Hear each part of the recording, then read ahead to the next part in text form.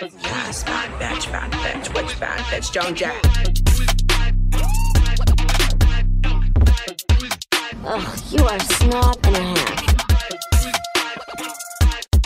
Like a boss, like a hot boss. Hey y'all, and welcome back to another episode of Fierce Chats.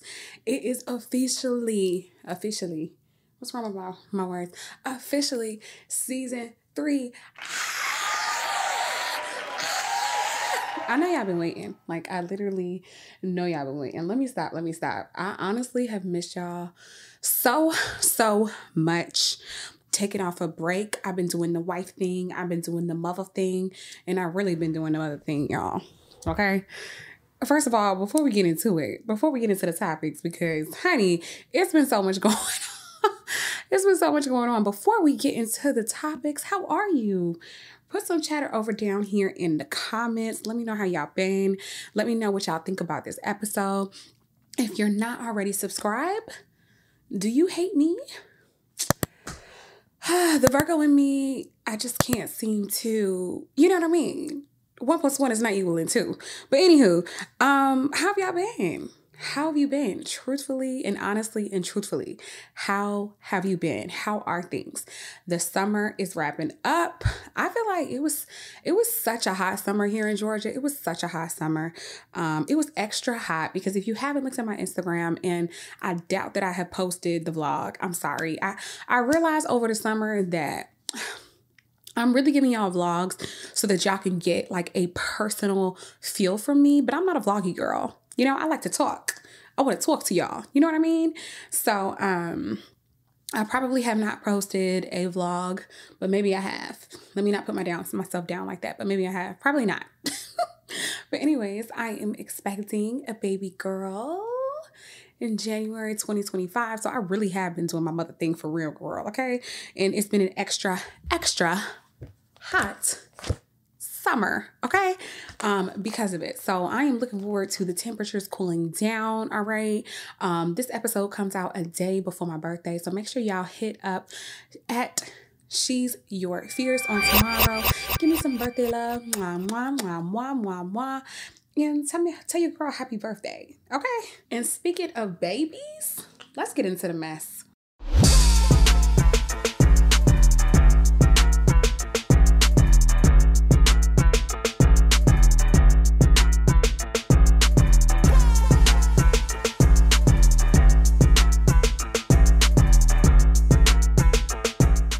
All right, now I know that she announced this quite some time ago, but since we're checking in and catching up, girl, let's get back into it. So Jazmine Cheaves recently told the girls who her baby father was, and come to find out it's 600 Breezy.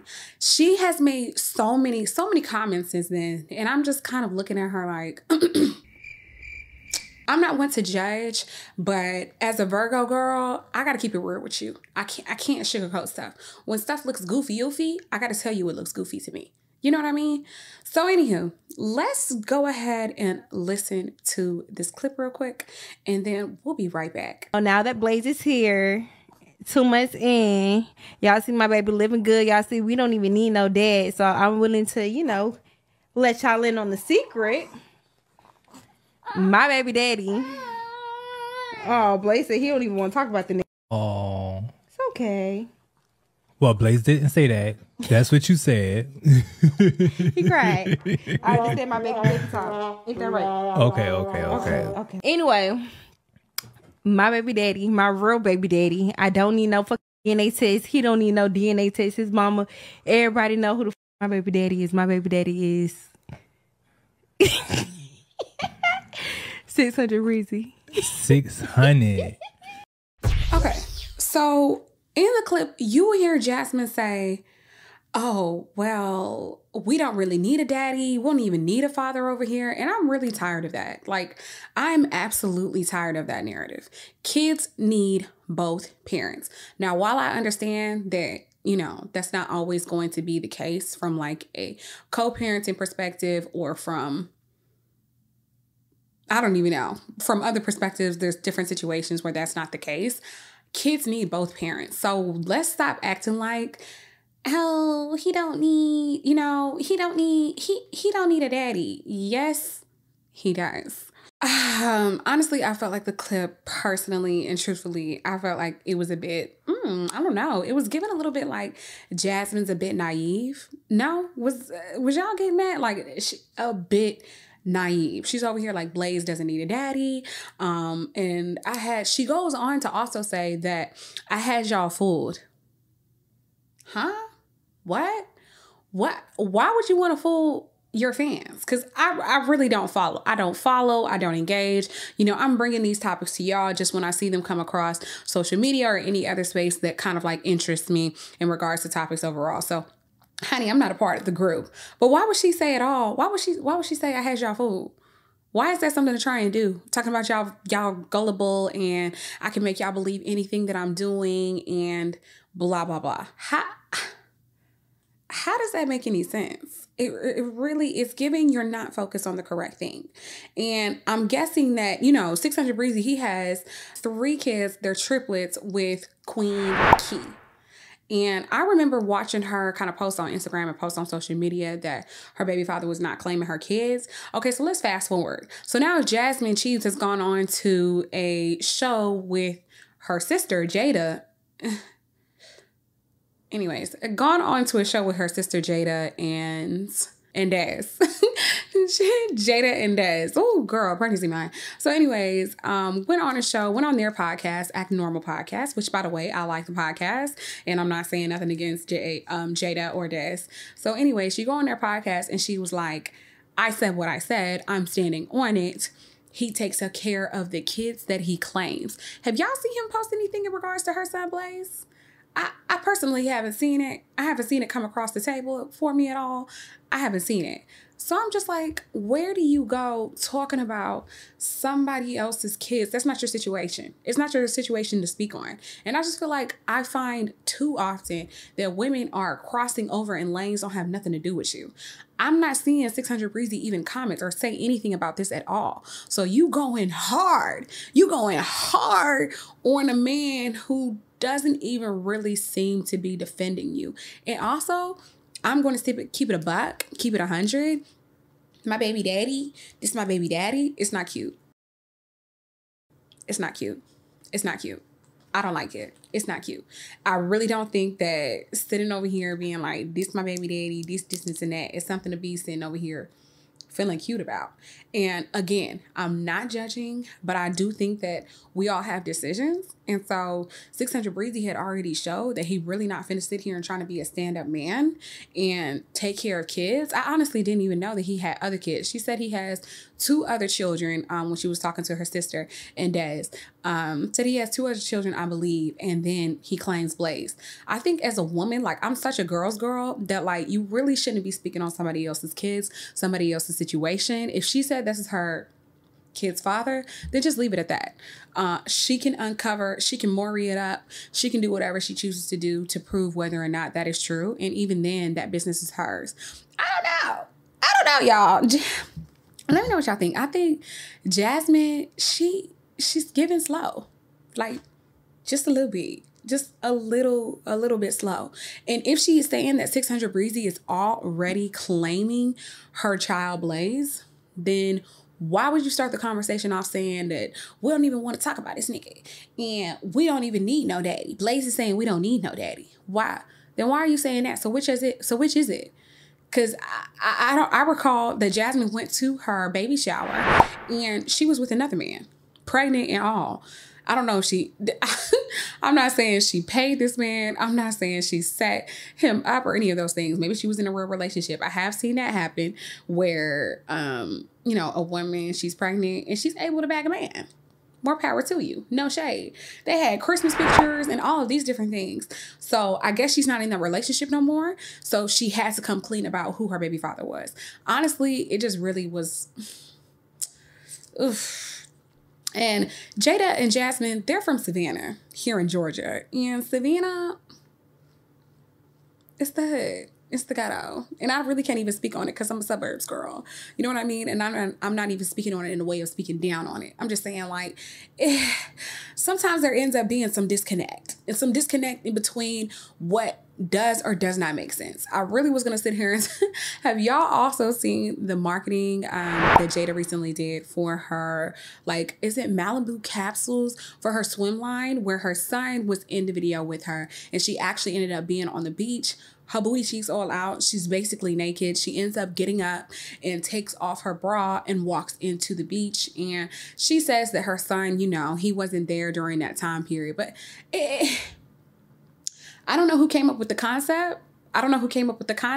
But I personally wasn't into it. And I think once you have kids anywhere in the facility or anywhere in a marketing concept, it needs to be appropriate for children. It doesn't mean you have to speak to a childlike audience, not what I'm saying, but it definitely needs to be appropriate for kids to be a part of the entire concept. She could have done that. She could have had her booty cheeks out and done whatever she wants to do and not had her kid. And I would have been like, okay, whatever, Jada. Like, I guess this is what we're doing. Sometimes I feel like, you know, the BBL girlies, the shot booty girlies, I feel like, you know, that's all y'all really want to show. And again, not into the marketing concept there, but to each his own. So it's just like, the apple don't seem to fall far from the tree. It's a bunch of little like weird little activity going on. And again, I'm a girl's girl, so I'm not trying to get down on Jazmine. I'm not trying to get down on Jada, but I do have to be real. I think they're both as sisters, as a unit, as a together from the same family, are making decisions that involve children that aren't the best. They simply aren't the best. Anyways, that's all I have to say about that. Next. All right, y'all. I feel crazy even talking about this topic because this is a fellow girly. But while we're on the topic of co-parenting and blending families and doing things that's appropriate for kids. Okay. Keke Palmer. Now, she filed a restraining order back in November of 2023. And not sure if y'all saw this, but she dropped that restraining order and filed for custody in May of this year. There was a court schedule for this case back in July, and that was ultimately canceled as a result of dropping the restraining order. Her baby daddy, Darius Jackson, filed a restraining order right after her. And she recently posted to her Instagram this summer a video of her baby father in the pool with her son, Leo. I don't know. What do y'all think about this? I just feel like if a woman is filing a restraining order and also making claims of DV, that it's serious enough to where she had to take that step. I don't feel like those type of things are done in vain. No? And I'm concerned because we keep, and I'm also an advocate for, if you're not in the situation, if you haven't been in the situation, you can't really speak on it. So I'm not going to say too much in regards to, her feeling like she needed to file a restraining order against her son's father. But like, do y'all not recall all of that? Do you not recall the cyclone that we were in while we're sitting here watching our favorite like child star, especially as a Black woman, watching one of our favorite Black child stars? Am I saying it right? Black child stars? Child star who's Black? Anyhow, our favorite girl. Keke is our girl next door. Okay? We like to kiki with Keke. So for her to actually put this up, I don't feel like I have ever seen her put anything publicly, and maybe she did not. Maybe this is just ended up to being, public knowledge, and therefore we ended up finding out about it. The blogs picked it up. I can't really recall whether or not she actually commented on it directly. But she dropped the restraining order. I looked high and low all over the interweb, honey. I even asked Jeeves, and some of y'all don't know nothing about that, but I guess that's showing my age. Actually, where is Darius Jackson's? Where is his restraining order? Did he drop it? Was it dropped? And now they don't have that court case? I don't know. It was just a lie. It was just very, very messy. It was Darius Jackson and then his brother from Insecure, who also ended up filing a restraining order, I believe, against Keke's mother. And so this was quite the family scene. Quite the family scene. And for all that to be dropped, and then the 4th of July they in the pool and she's recording it. She clearly recorded it. She also put it on her Instagram. Darius Jackson, he actually did not post it to his Instagram or anything like that, which is fine because I do believe Keke's fans have been on his ass since, you know, the whole situation with them. So I believe he like disabled his comments. He's not really putting anything on it. But I'm just like, co-parenting or enabling? I can't figure it out. Y'all let me know. Like, does co-parenting require for y'all to be fraternizing? And I guess her son is young, so she wants to be with, and especially, you know, maybe I could look at it from a different perspective as well. Like, I'm guessing that she also, you know, but like, she posted it to her IG. Even when I look at it from that perspective, if I filed a restraining order against you, domestic violence, and we saw the video. So this man seemed to have come into the house. He swung her over. Like, he seems to be an aggressive young man. So if I file a restraining order against you, regardless of what the co-parenting or not co-parenting stipulations are, you no longer have access to me in that way. Period. Let's keep it 100. Let's just keep it 100. You no longer have access to me that way. And I don't think you should. So I don't know. I think this is a case of, you know, whatever works best for you. But again, I just hope that I truthfully, I'm not trying to be messy. I truthfully hope that Keke is all right and that she feels like she's doing the best for her son. But I think that if you go to a certain space in your relationships, but relationships are really like, there are a whole bunch of highs and lows. Like there really are. So I don't know. To drop the restraining order, I guess that interferes with her trying to parent her son and trying to co-parent. Or really, it affects her trying to co-parent with his father if she has a restraining order. I'm sure that added another stipulation, another thing that made it difficult for them to try and move on and do what's best for their son. But even here again, I don't know. I feel like, I was not able to find one thing that said that he dropped the restraining order. And maybe that's because his restraining order was, I don't know, I wasn't able to find whether or not his restraining order was accepted or not. Hers was, I guess you could call accepted, or I guess you could call it, once it was filed, they had a court date schedule. So I guess you could say that the court or the jury or the judge found probable cause to have them go and have a court date. So I don't know if his didn't make it that far, and that's why I couldn't find on anything on it being dropped. But I feel like constantly I'm finding that us as women is really compromising ourselves too much to make stuff so easy for the man to just kind of like have that second and third and fourth and fifth and sixth chance. I don't know. Maybe I'm being too harsh. I'm not trying to be a hypocrite. I really am not. Maybe I'm being too harsh. Again, I just hope Keke's okay. So Keke, we just hope you're okay. And if you need to pick up that restraining order and put it under an alias, you give us a call here at the Fierce Chat Show. Okay, babe, did you hear that? Let me just recap it for you real quick.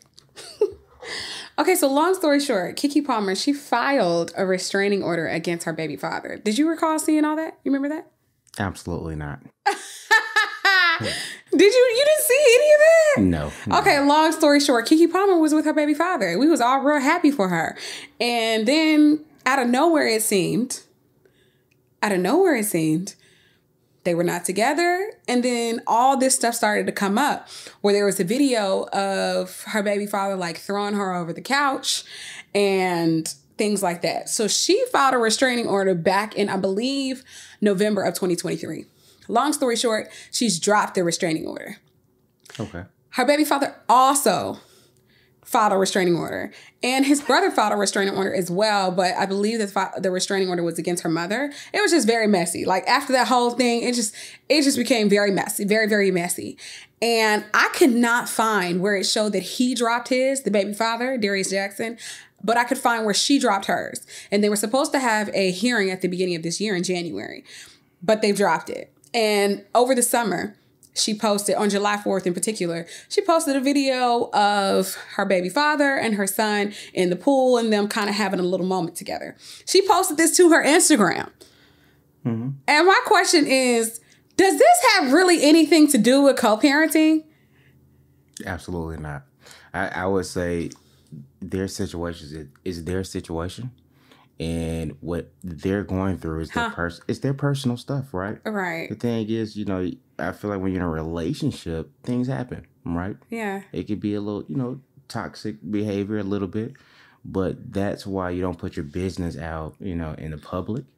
And even but you have people that live in the public as well. So to me, it's their building. And the only reason I say that, right, because of my experience, where my son's mother, we didn't always have the best co-parenting relationship, but you build towards that, right? And that's my thing. You build towards a co-parenting relationship.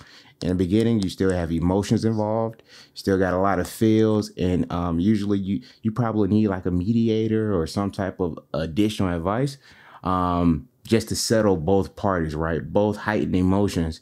And then with time, that co-parenting piece kind of kick in a little bit where you get over the person. Honestly, in the beginning, you probably break up. You guys doing things back and forth, tit for tat. Not gonna cap. You guys experience a lot of hurt. So and once you move past that, I think it gets beautiful, right? When, both individuals probably, move forward, probably get a significant other of their own. Hey, it's a beautiful thing, So, but you agree that posting it to our Instagram and things had nothing to do with co-parenting?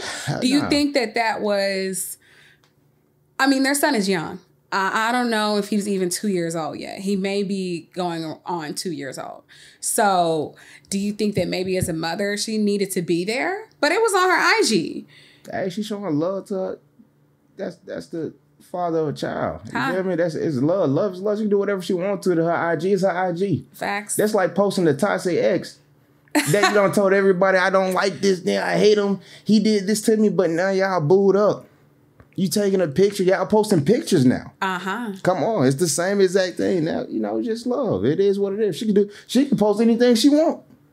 This is true. I mean, I took a look at Darius, her baby father. I took a look at his IG, and he hadn't posted anything. However, I think he'd disable his comments. I think Keke, her fan base is very large. So they're probably on his page harassing him and things like that. So I'm sure it wouldn't have been, it didn't seem, he doesn't seem to be on his social in that space like that. You know what I mean? I think some people, and, let's use us for an example, right? I like my privacy. I like to be private. I don't want people come up to me 24/7 and reaching out to me. You probably like his privacy. You probably want to, they're probably working on something individually. But when you have outside forces in your business, that's when things get extra complicated, right? A lot of opinions that's unnecessary. And honestly, if I had social media where you get extra opinions, bro, how's that going to help the situation? I'm gonna keep that restraining order in place. That's what I'm saying. So as a woman, I'm just like, she dropped her restraining order. But I also do feel like it would have caused an issue with them trying to co-parent. I would say, did she do it for a reason? You don't know what reason she dropped it, because it probably looks some type of way. Usually people that's in a public face care about what people think and care about, hey, they found out about this, let me move this way, without actually involving the person that they may have impacted, right? So it's not a decision probably based off, hey, we actually cool. She's probably, nah, that looks some type of way, so let me drop mine without resolving the problem. Same thing, hey, let me take this picture with my boyfriend or my husband, and we fighting for real. We fighting. Let me make sure the public claps their hands, give me my round of applause, but internally we over here battling demons for real. Like we possibly going through a divorce or something. This could be fact. I mean, this is just her BD. It's her boyfriend at that. And honestly, this is really my first time. I was saying that Keke's she's our child star. We love a good Keke. Exactly. And this is my first time ever seeing any sort of scandal with Keke. Scandals, they come and they go, right? The thing is, and people that's impacted, to me, this is my opinion, is that people that experience scandals, it's never a good experience. So you want the scandal to be over, right? So what you do is you get rid of it. You get rid of the scandal. And now you say you got your people's love back. Could this be PR? It could be, we don't know. Possibly. I never thought about Ratings probably went down because of it when the public found out some bad things. Now she's good, right? Now she may be good now. I feel like Keke popped out. I think that she had a Hello Fresh commercial. She had some other different things where, you know, she was just moving along. You know what I mean? And I don't even really recall whether or not, I don't believe she posted any of those things to her social. I think these were things that came out. Like they were released because of the fact that they were released somehow in some kind of way. So, you know, like you said, they're in the public. They live in the public. That's messing up her money. That's how I look at it. If you saying you have a scandal, I ain't never heard of, you know what? I have heard of one that actually helps your money. What scandal have you heard that helped your money? I'm not even about to say it here.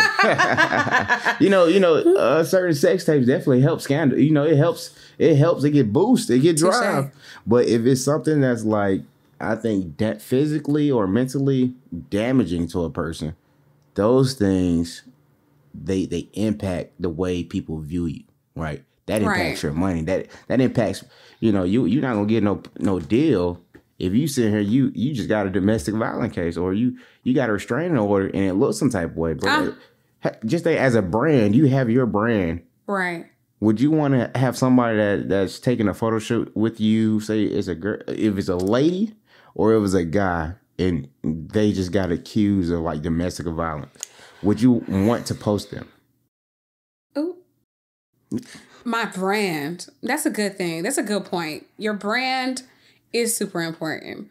And sometimes it comes at the expense of truly what you're going through. However, your brand is business and you have to be able to separate your personal from business. And whatever that looks like to everybody else is not your responsibility. It's about making sure that brand stays on track. Exactly. You can handle what you need to handle from behind closed doors. So to answer your question, no, you're not about to be in my picture on my, you're not finna tarnish my brand. Exactly. What are, and even if like if Keke was a friend or something like that, I'd be like, baby, let's not put a little, she could be on my story, but not a post. Hey, so what's her baby daddy was on a story, but not a post, right? No, he was a post. It was the last post.